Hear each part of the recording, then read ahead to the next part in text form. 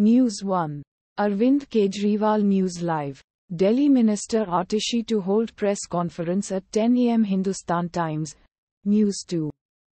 PM Modi dedicates Bhutan's highest civilian award to 140 crore people of India. Says, India-Bhutan ties will mint. News 3. US warned Russia of planned terror attack a month ago.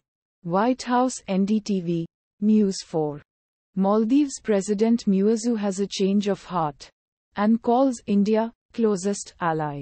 Here is why. Mint. News 5. When history of court is written, this will not be golden period. Sibal to 3-judge SC bench the Indian Express. News 6. Congress case. HC factors in income tax claim 520 crore rupees may have escaped assessment. The Times of India. News 7. BJP names candidates for 14 more Lok Sabha seats in Tamil Nadu. NDTV. News 8.